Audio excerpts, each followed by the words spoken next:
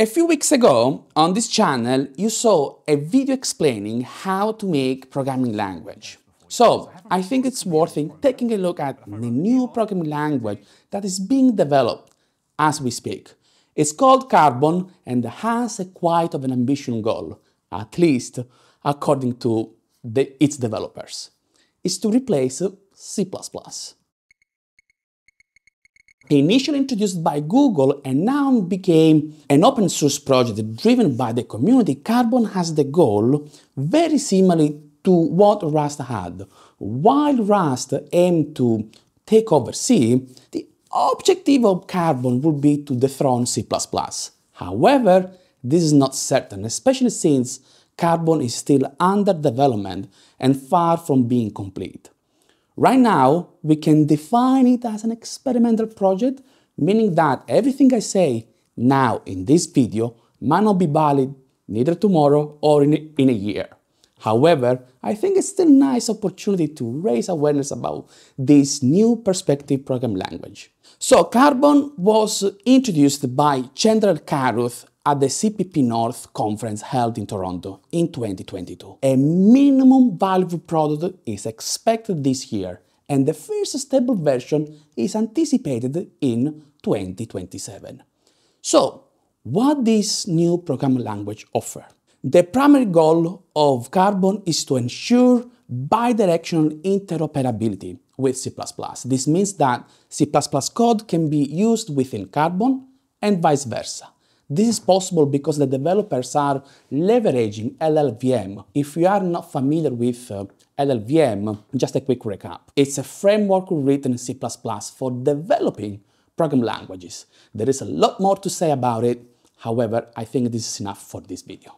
Unlike other programming languages, for what we know today, Carbon does not use any formal garbage collection. This means that there is no automatic memory management. In fact, Carbon memory management is expected to be the same as in C++, basically manual. This decision was made for two reasons. This is at least what I think.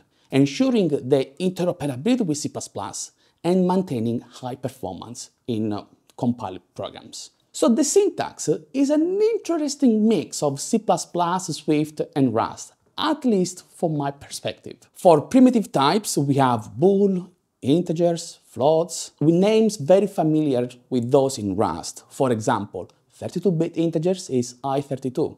There is also a primitive types for string type, which is treated as a sequence of Unicode characters.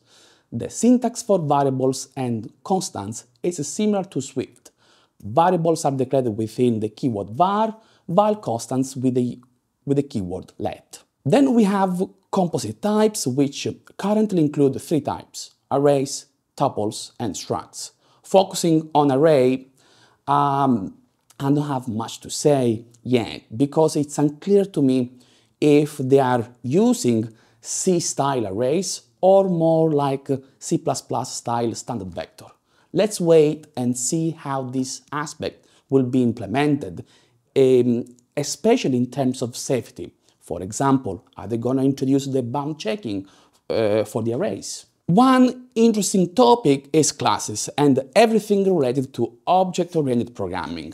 For what I understand, Carbon does not have explicit constructor methods, typical from other programming languages, and objects use a syntax style like struct to initialize object. Syntactically, the difference between a static method and an instance method is the use of a self parameter.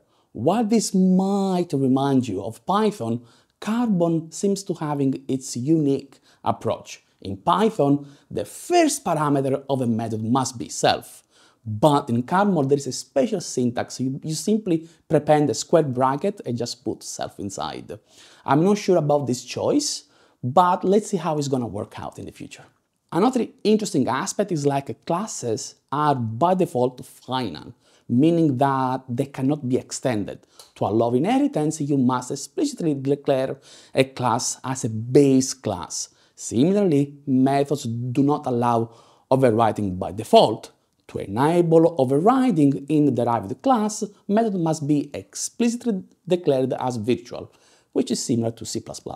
Another important aspect to highlight is an area on which Carbon developers are putting a lot of efforts, which is about generics. In general, generics allow types to be used as parameter, avoiding situations like in C, where you need to have separate functions for integers or float, but basically they do the same thing. Carbon plans to implement two models for generics, the checked generics and the template-based. Checked generics are similar to those in Java. The compiler creates a single copy of the generic code, and at runtime, the compiled code uses a real class in place of generic type. Since, for instance, all classes in Java inherit from objects, a generic type can be replaced with object at runtime. Instead, template generic follow the C++ model, where the compiler generates a specialized version of the generic code for each specific type used. As you can see, these are two different approaches to implementing generics, and it looks like that Carbon aims to support both. So let's have a look at what they plan to implement in the future. First of all, they plan to have lifetimes. There's not much to say here. What I believe is like they're gonna follow the Rust approach on lifetimes. Then they also are planning to work on metaprogramming, which is the ability of a program to modify or respect itself. For example, if you're familiar with C, there is no way in C inside the program to see what fields a structure will have a runtime, because the compiled program don't have such information. Instead, in Python, there is the built-in function that lists all the methods or properties of a class. This is just an example of metaprogramming, particular reflection. It remains to be seen what Carbon will implement about metaprogramming. Error handling is still undecided, so let's see what they're going to come up with. Lambda function, so coroutines, and concurrent programming.